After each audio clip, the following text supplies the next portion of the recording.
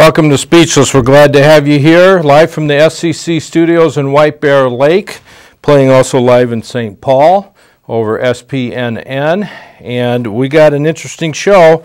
Subject that I've talked about a number of times is cameras in the courtroom, but the U.S. House Judiciary Committee dealing with courts, it's a subcommittee on courts, intellectual property, and the Internet of the Committee on the Judiciary for the U.S. House of Representatives. They had a hearing yesterday about whether there should be cameras in courtrooms. It was a bill, House file, they call it House Resolution over there, 1917, and about opening up the courtrooms to cameras for, as they call it, sunshine, blue sky, so that people would know what's going on in the courtrooms, that people can see this branch of government in action, which I've been calling for quite a while, but so have many congressmen been calling on that, but it hasn't gotten anywhere. And of course the U.S. Supreme Court is against this policy because otherwise they would have cameras in the courtroom. And I think they're still on record as not wanting them. But we're going to see some videos from that hearing. But before we get that, I'm going to talk about two issues. One very briefly. We talked about the Minnesota High School League, Minnesota State High School League, and they had a vote today on whether to allow basically somebody who says that's born a boy that thinks they're a girl.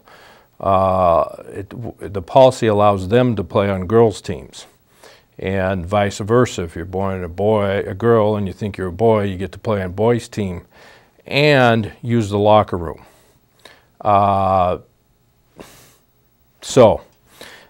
This is just a travesty. This just does not need to happen. Very simply, you just put them in their own one. If they're a boy, they should be playing on the boys' team. It doesn't matter what they think or what gender they identify with, and that's the language that's used here for looking at. I'm going to read something here.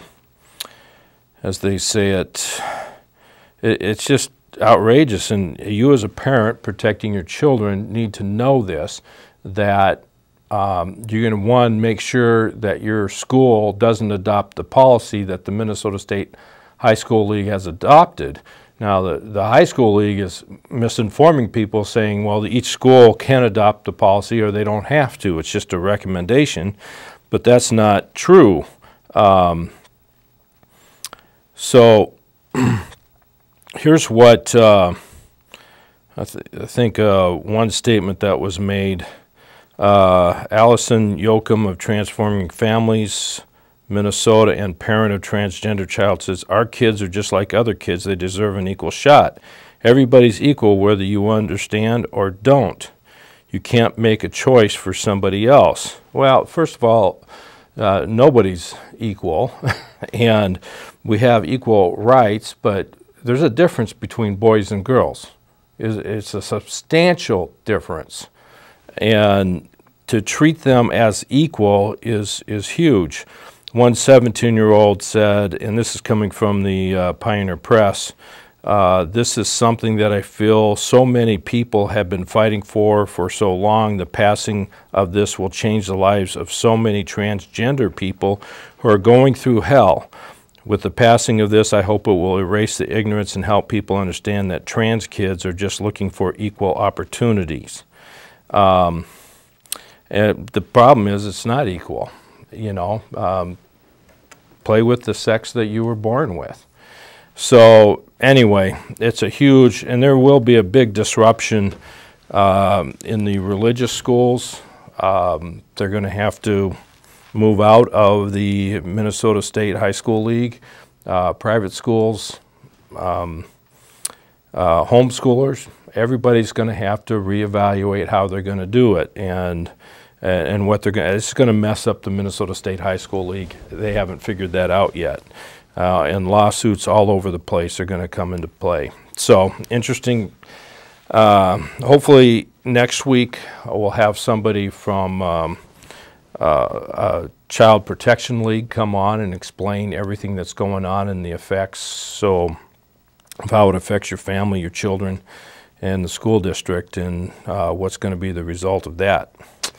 All right, well, something's happening in Maplewood, and for some reason the Maplewood City Council is not wanting Alan Cantrud as their attorney anymore. And, you know, I think that's too bad. He was a nice guy, and I think he did a good job for them. He did what they wanted him to do, but I know in a couple of situations they put him in a situation where he couldn't win, and they wanted him to win. So when the city went after John Wyckoff, put a restraining order on him, and then also Councilmember Kathleen Juneman put a restraining order on John, and then personally, and then had the city attorney defend her, which is outrageous in my mind. She should have been paying for that herself because she was doing it personally, and not as a council person. They lost the case. And I am fairly certain that Attorney Cantrud told them that they were going to lose because they didn't have the law on their side, and they didn't have the facts on their side. And so they lost the case, and I tell you, I wish there was cameras in the courtroom. If you would have seen Councilmember Kathleen Juneman in the courtroom, how bizarre she was, how her behavior was, how she didn't make sense, and she was going to have her way no matter where. She wasn't following the lead of her attorney. I mean, it was just bad. But you know what? How do you know? I may be making all this up. Now, I'm going to tell you that's my interpretation of what I saw in the courtroom. But you don't know, and you can't see it for yourself because there was no camera there. And here's a city official going after, in a city, going after a citizen for trumped up reasons, and you don't get to watch it. And that's too bad. But anyway, the city lost their case. And John Wyckoff, the restraining order was lifted by the judge, rightly so. And actually it was an administrative judge, I believe, or a referee, I can't remember which, but it should have been lifted, it was. But so they're mad at Cantrud for not winning that, at least Kathleen Juneman. I'm sure, in my opinion, she's got a beef against him now. And then when Diana Longree, who was also the attorney for John Wyckoff, went after the city because they were violating the law on property assessments, and Diana kept winning those cases, and Maplewood kept appealing, and Diana kept winning. And so they're saying their scapegoat is, well, the attorney wasn't good enough. No, Cantrud did what he could do. He just didn't have the law on his side. That was a pretty clear thing. So, so now Maplewood is looking for a new prosecutor for criminal, and then an attorney for civil cases. And on Monday they heard attorneys coming in for civil, and or was that Tuesday? Yeah, Tuesday. And then yesterday they heard the criminal side. But in that realm, for the criminal side, an attorney, city council member, Marilee Abrams, made a statement to all the attorneys, which I just, when I heard it, I'm going, wow, that's bizarre. Because one, what's wrong with attorneys who are trying to get a job, calling the city council members and talking to them, or staff people, and saying, hey, what questions do you have? But here's what council member Abrams had to say about this attorney firm calling everybody. So let's run that tape. Councilmember Abrams. Thank you. We are all being uniform in all of the questions and trying to be uniform in all of the comments. And I have a comment for all of the firms. I've learned that one of the 5 firms that is participating in the criminal prosecution RFP tonight has launched an aggressive campaign contacting staff and some council members to solicit the city's business. As a fellow attorney, such a campaign to leverage the city's decision is offensive, and it must stop now. I intend on contacting the Board of Professional Responsibility concerning this firm's conduct and their attempt to solicit the city's business. I also intend on contacting the League of Minnesota Cities about the firm's conduct. I am not identifying the name of the firm, obviously, but I'm reading this for each one of the firms who is answering our questions tonight. Okay. Wow. I just thought that was bizarre. First of all, what's wrong? What's offensive about it? She doesn't say, so she's just name-calling here. She's making a general statement that somebody at a law firm, one law firm, was calling everybody. So obviously that law firm is going to get rated 0 by Councilman Abrams. So aggressive, what does that mean? Is it just a phone call? Or is she trying to sway the other council members not to use that law firm for her own whatever reason she has because she wants somebody else? And so is she trying to tell the other council members, how can we have this law firm? Of course, we don't know who it is, and how is she going to tell the other council members unless she violates the open meeting laws? So she's going to have to sometime come out publicly and say who that law firm was. But she also needs to say why, one, it was aggressive, why it's a violation of professional conduct, and you know, why she has to report this. I just find it bizarre that, one, I don't think it's offensive conduct. I don't think there's anything wrong with it. You're vying for a job. Talk to people. Talk to the people that are going to make the decision. You know, unless they think there's some backhand, hey, you know, you give us the job and we got other jobs for you.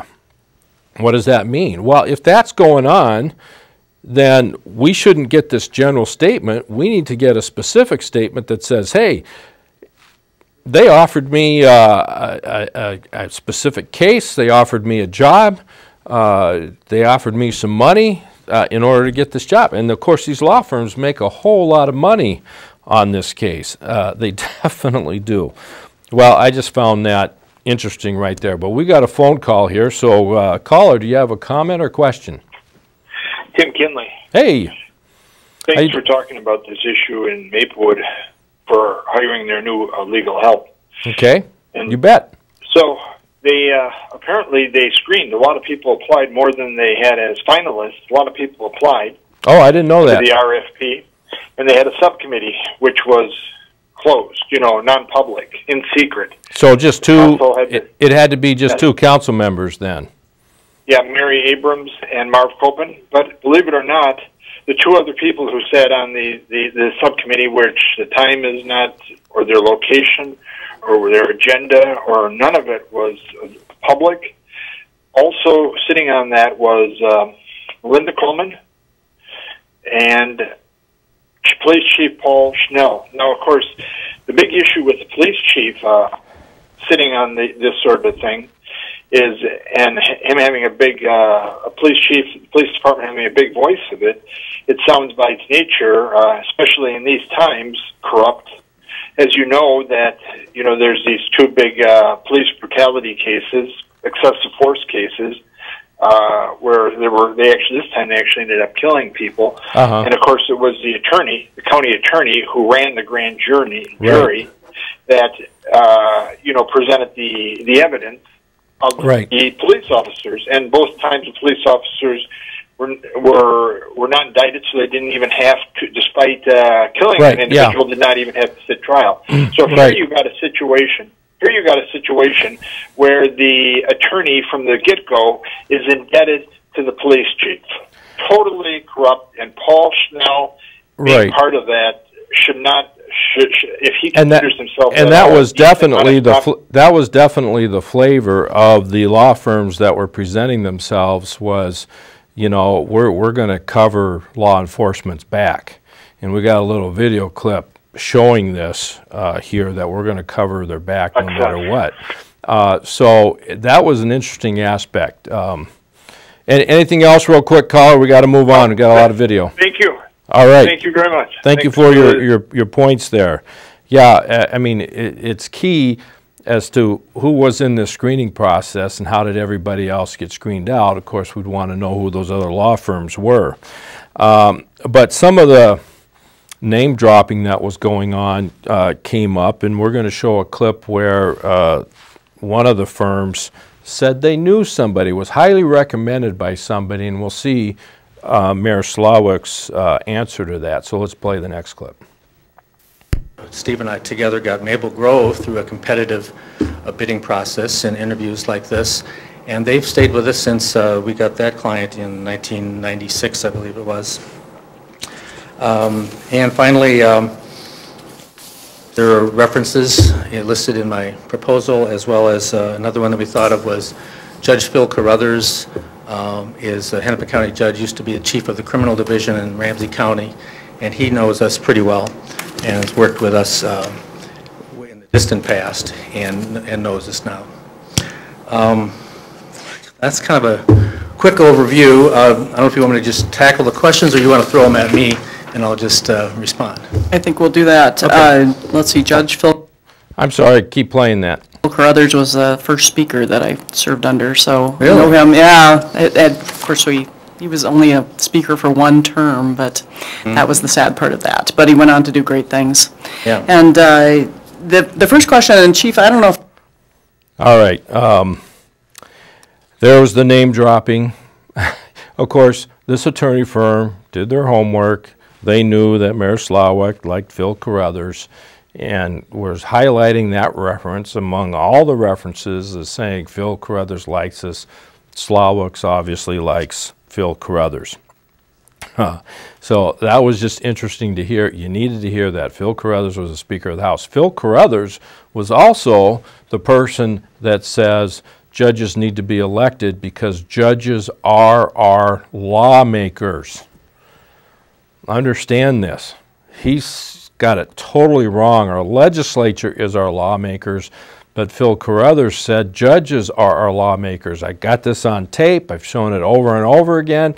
He testified before a Senate committee on judicial appointments versus elections, and he said we need to have elections, and I agree with him, but for his reasoning, which is correct, if judges are our lawmakers, then they need to be elected, okay? And the way the legal system is going, absolutely, judges are our lawmakers, but they shouldn't be.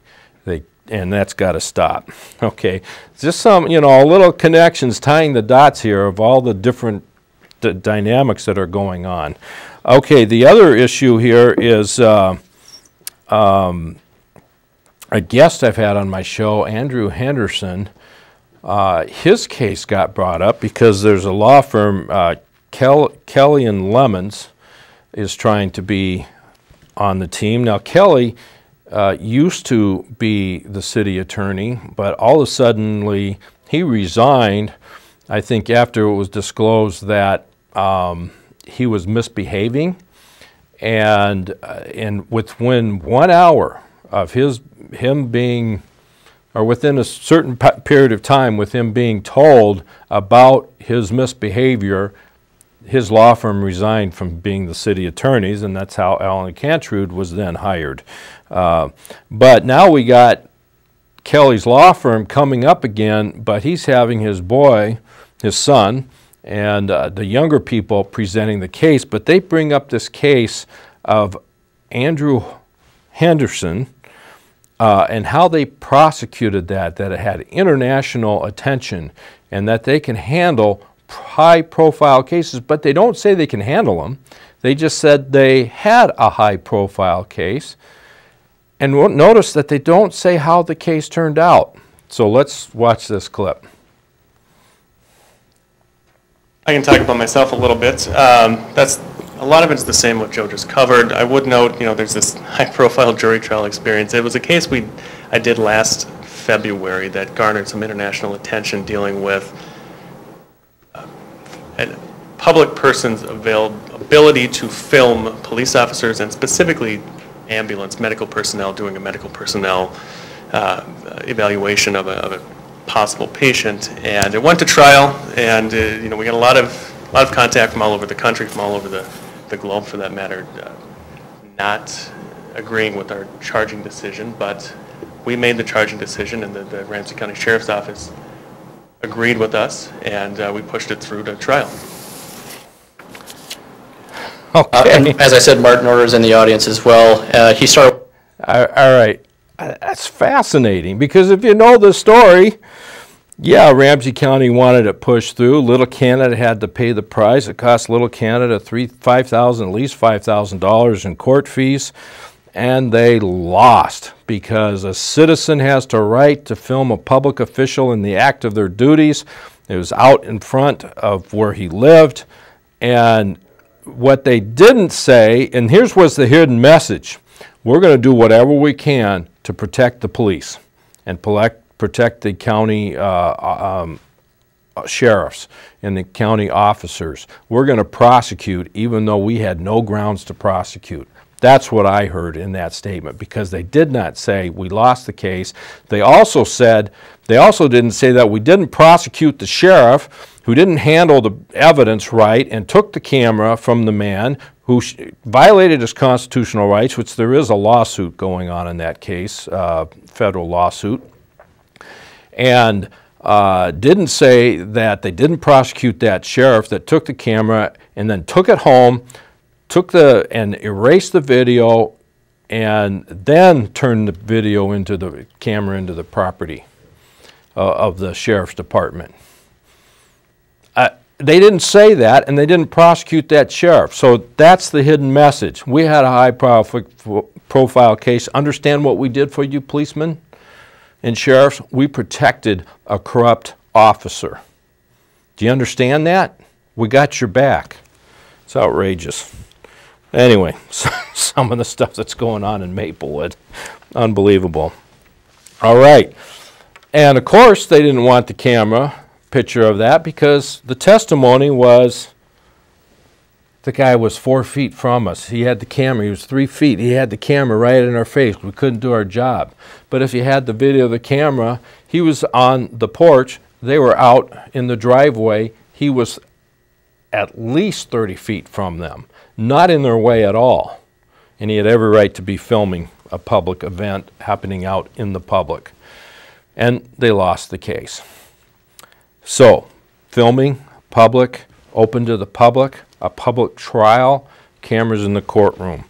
And that's where we're going to see some very interesting video here of the subcommittee on the courts, intellectual property, and the internet of the Committee on the Judiciary of the United States House of Representatives. We're talking about the bill that's called Sunshine in the Courtroom Act of 2013, and this is for federal courts, not state.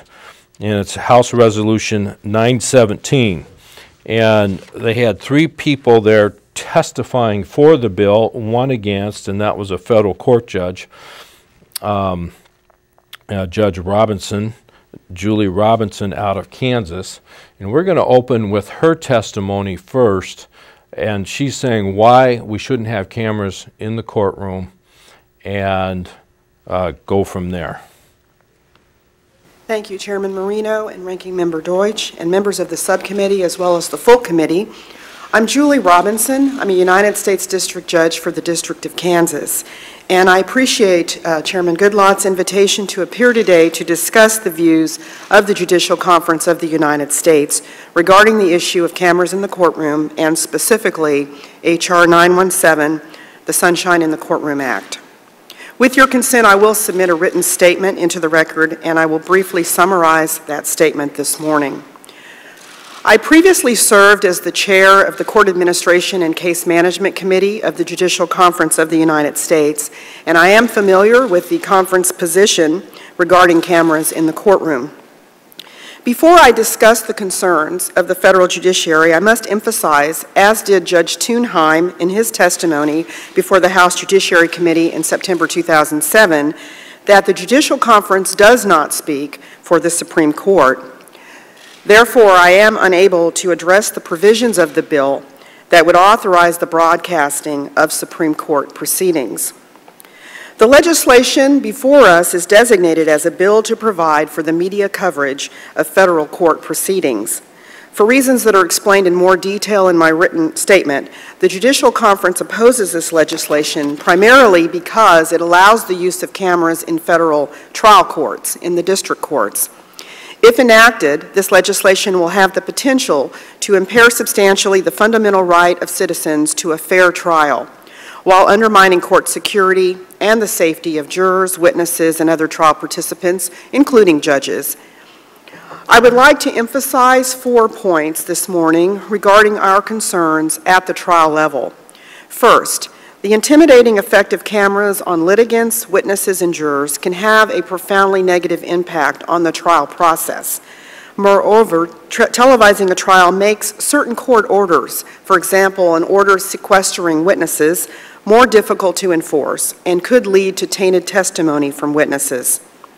Secondly, permitting camera coverage could become a potent negotiating tactic in pretrial settlement negotiations.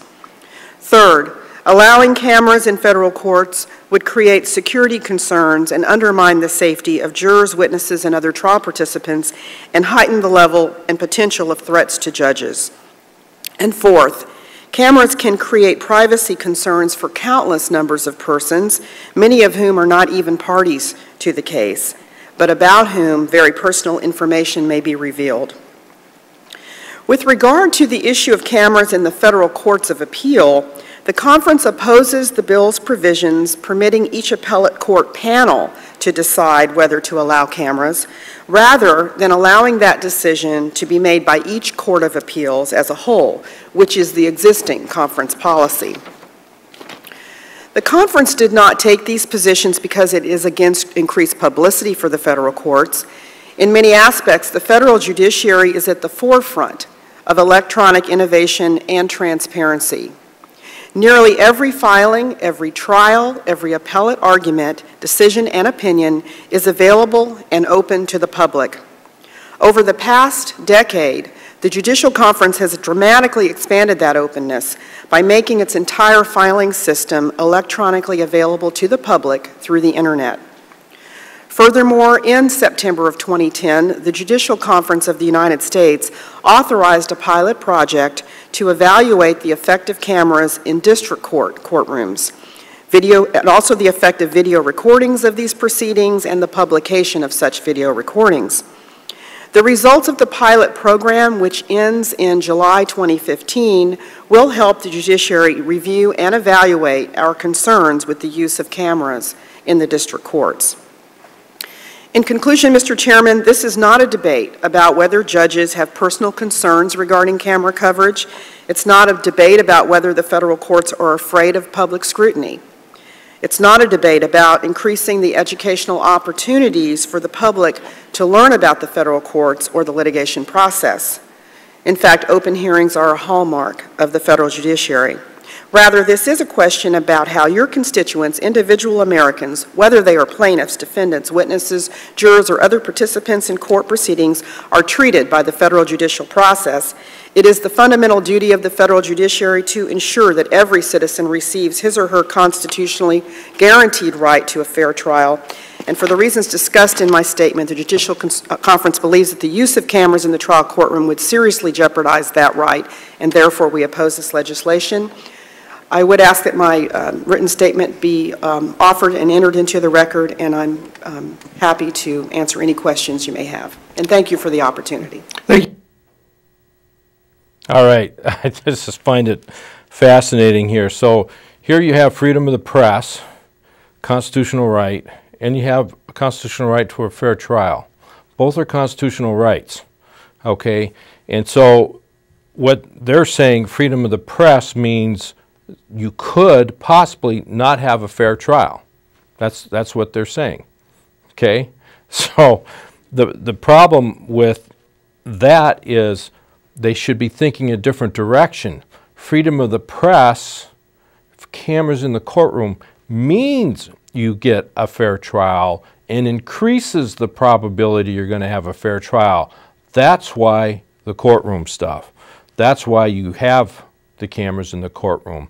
Because when you didn't have access to the courts, that's why we have our Constitution in the way. That's why we have the free press, because courts weren't open. The public could not see. And this way, the public gets a lot more, can see a lot more, learn a lot more, and behave accordingly. Now, they're trying to blame people's behavior on the camera. No, you blame people's behavior on the people who have the behavior.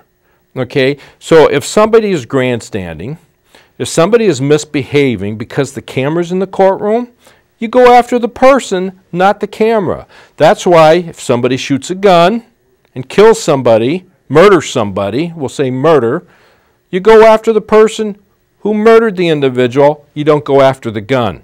It's the same mindset there. All right, we have a caller here. Nope, no caller. All right. So I wanted you to notice some of the words that were used during this process. Could, would, can, you know, may, might. You know, what you do is you give the Constitution out, you live by the Constitution, you give the freedom of the press in the courtroom, like we have in the legislature. That's how I can, you know what? I wasn't at the hearing. I got it off of C-SPAN, which our taxpayers pay for, so that you can see it. So you can hear from themselves. Yeah, I'm taking selected video out of here, but you can go to C-SPAN, type in U.S. Judiciary Committee, and you could find, and type in camera, and you could find and watch the whole hearing yourself. You don't have to listen to me. Okay? You don't have to have the filter of a courtroom when you can watch it yourself. You don't have to have the filter of the press. You don't have to have me interpreting when you can watch it yourself. And when you talk to a lot of press people, they don't like cameras in the courtroom because then they have less influence. They can't go out there and sway public opinion. Well, they still can, but they have less effect because a person could watch it themselves and make their own decision based on what happened there and not the input of the press. And me, I don't care.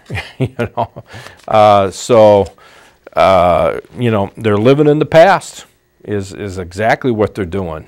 You know, she's out there in La La Land, and that's the mindset of our federal judiciary. At least this committee. Of course, she couldn't speak for the Supreme Court. And even Justice Scalia, who testified in 2007 before they had a hearing in the same committee in 2007, said, I can't speak for the Supreme Court. I can only speak on my behalf because why? The Supreme Court hasn't taken a vote on this issue. And they should, you know, but you got to have blue sky here. Okay, now we're going to the chair of the committee. I forgot his name, but the chair here is playing devil's advocate, but I want to show you again the negative aspect and what's bad about this bill that I think is bad, but he's trying to say what's good about the bill. And so let's watch what he has to say. I think it's my turn to ask some questions, and I'm staying as neutral as possible in this. I was a prosecutor at the state and at the federal level as a U.S. attorney, and I tried my own cases, so I know what goes on in the federal courtroom. I'm going to play a little bit of a devil's advocate here with the two of you and get your reactions. Do we agree that, and I've tried these cases in federal court, when a minor is involved in a case, that there is nothing divulging who that minor is as far as the TV is concerned? Is there an agreement there? We agree. In fact, that's consistent with our privacy policy now in terms of the trial transcripts and pleadings, that minors are identified by initials, not by name. I certainly think that's true, and for the most part, in cases where the media does cover these trials. If that's what's indicated by the judge, then media will follow along with those guidelines. And I'm particularly concerned about a victim because I've prosecuted cases concerning sex trafficking of minors. I think in much the same way as the media often does not report the name of a victim in cases, it certainly would follow that you wouldn't show their identity. Do either of you have a distinction whether the proceedings concern testimony, demonstrative evidence, or appellate oral argument? Do you draw a distinction between the two of whether one or the other should or should not be televised, Judge? Again, the circuit courts of appeal can make the decision as corporate bodies individually whether to allow for cameras in their courtroom. There are different concerns, but there are many more concerns at the trial court level, as I've articulated today. This is probably rhetorical, but from what I've seen, there's no money allocated for this. Who's going to pay for it? Taxpayers. Well, I would argue that if the media were allowed to cover these cases, it would be their cost, not the courts. Who's going to be the, for lack of a better term, and I don't mean to be facetious about this, who's going to be the director? Does just my local news guy come in and take control and film, or is the judge now going to have the responsibility of being the director and calling the shots? Well, the concern that the Judicial Conference has, and the reason we structured the pilot the way we had, is that we want to be in control of the equipment to make sure that jurors or witnesses are not inadvertently recorded. If you're talking about a live broadcast, once the toothpaste is out of the tube, it's out of the tube. You can't fix something like that. But you're right, it takes resources, it takes labor, it takes someone monitoring the equipment. Mr. Osterreicher. Well, I think there's certainly ways to make sure that the jury is not recorded. In the OJ trial, for example, the camera was mounted on the wall above the jurors' heads. There was no way for it to look down at all, so there was no inadvertent, certainly as a photojournalist, if I was told by the judge, this person doesn't get recorded, that's what that means. Am I correctly assuming that neither one of you are, I know certainly Judge you're not, but Attorney Osterreicher, are you saying that you do not want to have an individual come in the courtroom with his or her own camera and photograph this? I certainly think that there needs to be rules and decorum. I can't imagine, just as in those trials of the century during the Lindbergh baby, where you had photographers literally running around the courtroom with big speed graphlexes. That's not what we're talking about here.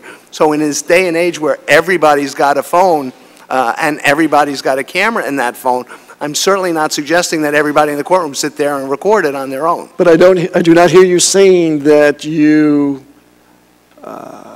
agree with what I'm purporting here, that the court cameras are the only cameras in the courtroom and the judge controls them. Do you not agree with that? I have a problem with that. Okay. What do we do about, my time's running out here, but what do we do about the situation where once these digital recordings are released, now what is going to happen when the public gets a hold of it? What's going to happen when the comedians on late night TV get a hold of it? What's going to happen when someone out there who has the ability, and it's very easy today, and my kids teach me how to do it, taking that video and altering it and then putting it out on YouTube? Obviously, we had no control of any of that. And, but to suggest that because that's a problem, the public, if there's value in the public having a right to recorded proceedings, or having access, I should say, to recorded proceedings, that's one of the risks attendant with that. I think there's always going to be a parade of horribles, and no matter what we do, no matter how I think this ahead, there's going to be an issue, but I don't think that that's a valid one. But I agree with my friend Judge Poe that we have the best legal system in the world. It's a sanctity that we have to cherish, and I would hate to see it be ridiculed. So with that, I would thank you very much for your testimony today. Okay, first of all here, you have a prosecutor, okay, and prosecutors, they're going to tend to not have their witnesses be seen or known, you know, because they want to win their case. You know, if prosecutors had their way, you would never, a person being convicted of something would never see who was testifying against them. So, you know, I mean, I think this guy was asking good questions, but weren't necessarily straight up questions, but they definitely need to be discussed. First of all, Court of Appeals versus District Court and the U.S. Supreme Court and the Federal Court of Appeals is totally different than the District Court, and those courts need to be filmed. And they talked about who does the filming. The court does. Who pays for it? The taxpayer. I mean, these are some of the basic things that should be paid for. I mean, and we're doing all these extra social things when these are the bottom lines essential of liberty, that public gets to see what's going on in the courtroom. And getting that out to the masses is one of our foundations for our liberty. That needs to happen. So who cares where the taxpayer pays for that? That's something the taxpayer should be paying for and the court should be providing. But who's making the rules? The legislature should make the rules, not the courts. That's what needs to happen. And so that a video gets out and people see it and it can be changed, so what? You know, that's part of life. That's part of freedom. A person could be sued for libel. The comedians can take whatever they want to it. Some of it needs to be exposed and made fun of, because you see what some of these judges do, and you're going, what? What in the world just happened here? Some of it's the disrespect for the people in the courtroom, but also it just protects everybody. It protects anybody that needs to be protected by having that camera in that courtroom. And the prosecutor talked about the sanctity of courtroom. And yes, there is a sanctity of that. But that sanctity is no longer there when it's not open to the public and things are done in the back room and things are hidden. That's what preserves the sanctity of that courtroom, is it being open to the public. And so, I mean, very good things that have to be dealt with. Minnesota, you can film in the Supreme Court and the appellate courts, district court. It's up to the judge and the other players. And as you're going to hear some testimony, hey, nobody wants it recorded. You know, Michelle McDonald ran for the Minnesota Supreme Court. She wanted her case shown. She wanted it recorded. She wanted people to see so that they would know what was really going on, and they can see how police officers behave when they don't have evidence and they trump things up. So, all right, we got to move on. We're not probably going to see two more videos here. Representative Cellini from Rhode Island is next, and he's speaking in favor of the bill. So let's watch this. Thank you, Mr. Chairman. The bill before us today, the Sunshine in the Courtroom Act, promises to provide greater access to the public into the inner workings of our justice system.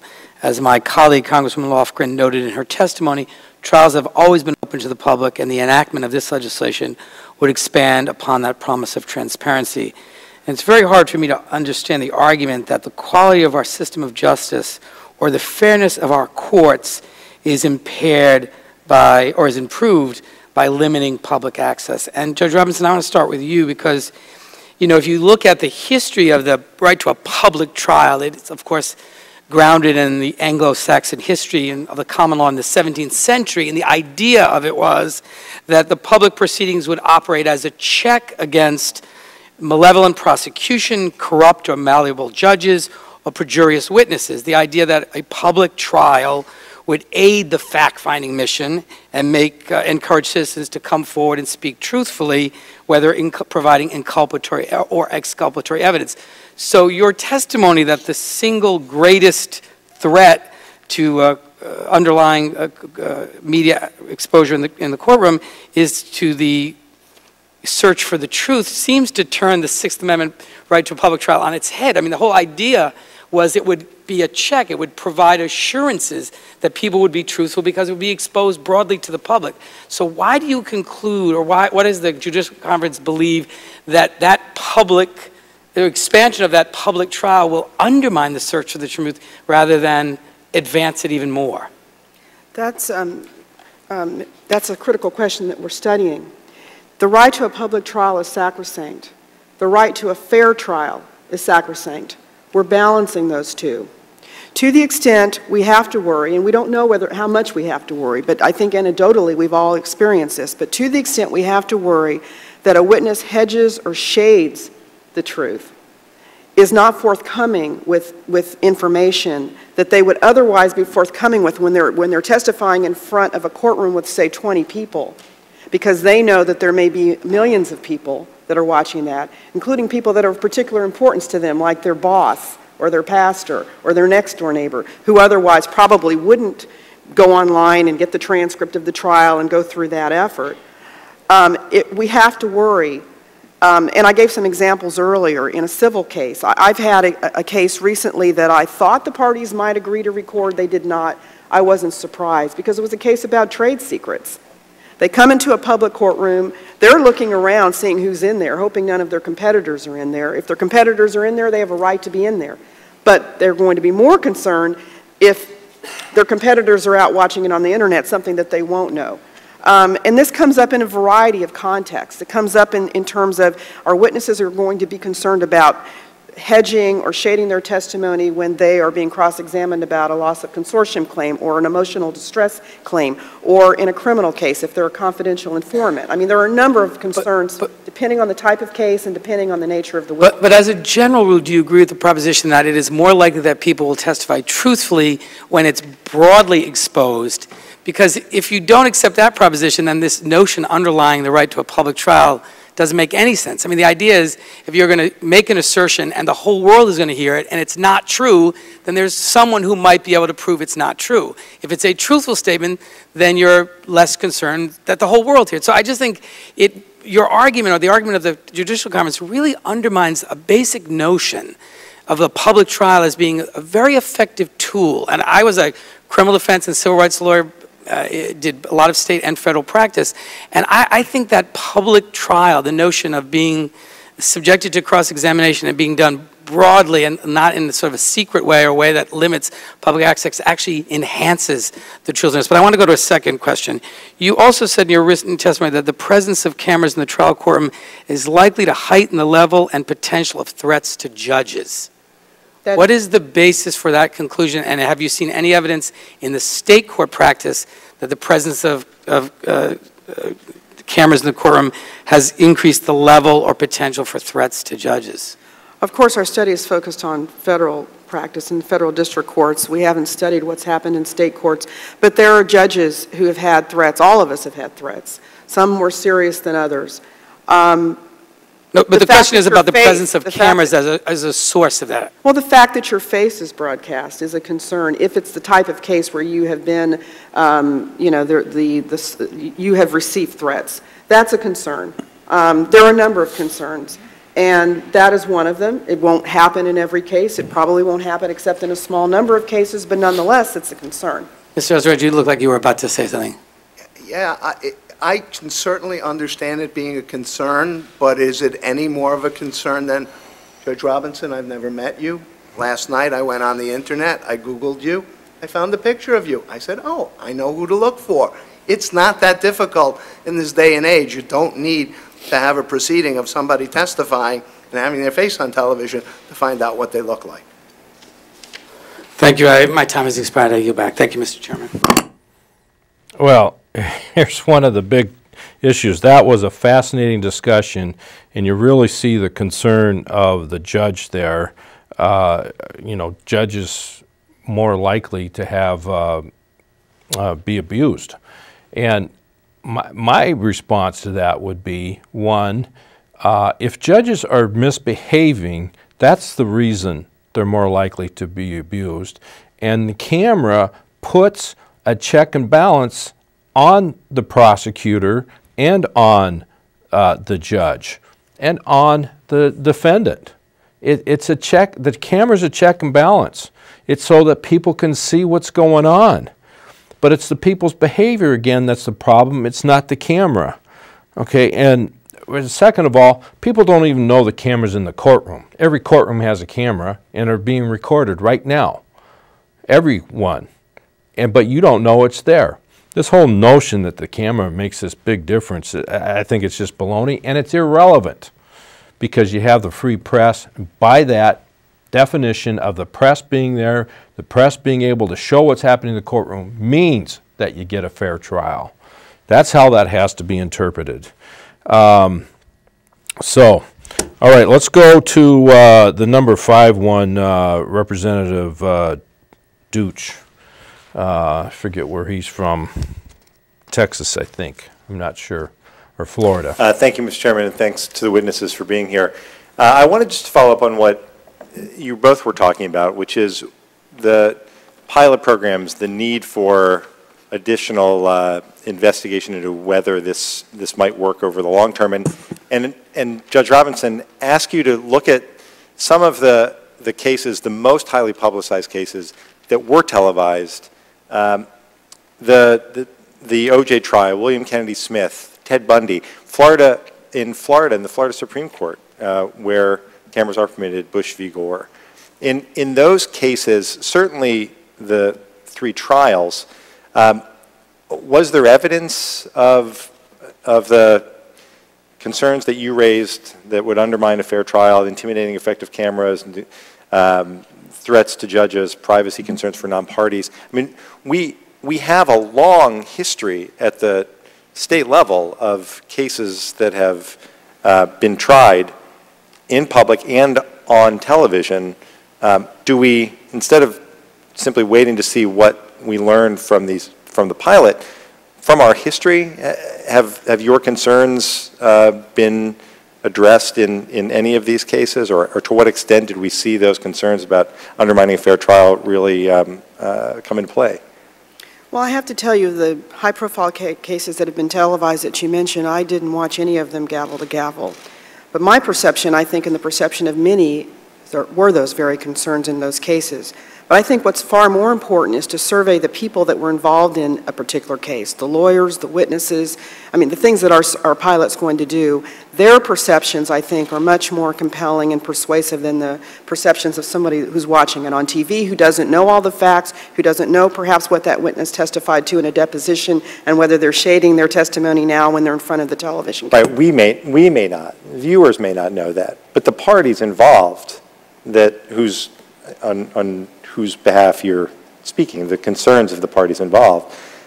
Certainly, these are issues that would have come up time and time again, or would come up time and time again, wouldn't they, as we televise trials all over the country, many of them high profile? All I can tell you, sir, is that I think it's important to survey people, and I'm not aware that in the state courts or in those cases that you mentioned specifically that those participants were surveyed, that their views were called upon. We think it's important that the views of the participants are a part of what we consider. Once the trial is over, you know, they move on unless someone asks them. You know, those concerns may never be raised. We want the concerns, if any, raised in the context of the survey, and so that's why we're doing the pilot in the way we're doing it. And I know, Judge Robinson, that you're not taking position on the Supreme Court. That's correct? The Judicial Conference does not take a position, does not speak for the Supreme But Court. it seems, and Mr. Oestreicher, I'll ask you this question, it seems that since Judge Robinson, as you said, the real concern isn't judges playing to the cameras, it's all of these other concerns, that at the Supreme Court, where simply appearing before the Supreme Court is intimidating in itself, and these other concerns don't really seem to apply at all. So, Mr. Oestreicher, what is the argument? Justice Kagan said that she worries about people playing to the cameras. You've been to many Supreme Court oral arguments. For anyone who's been, is that a valid concern? No, absolutely not. When those red and green lights come on, The only thing you care about is persuading the 9 justices that are sitting up there as to your position.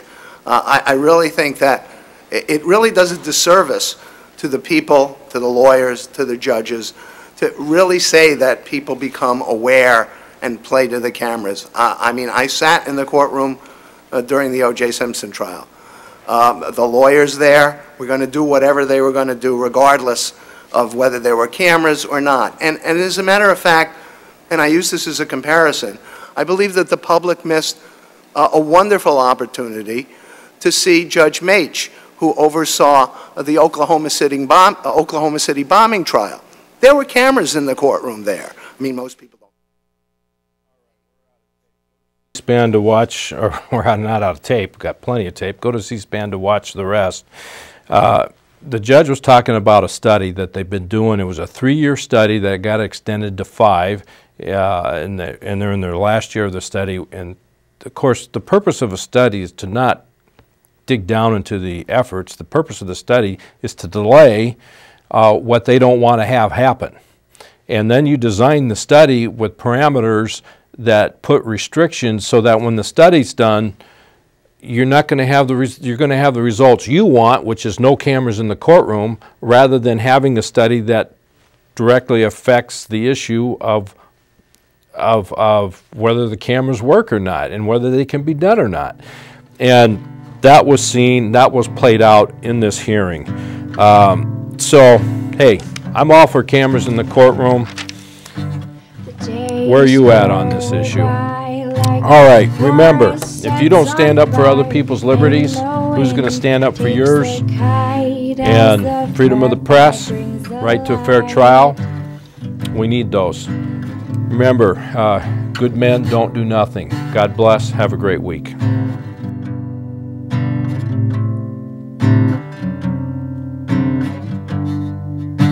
You said to me that you wouldn't leave, but now I see that you're long gone.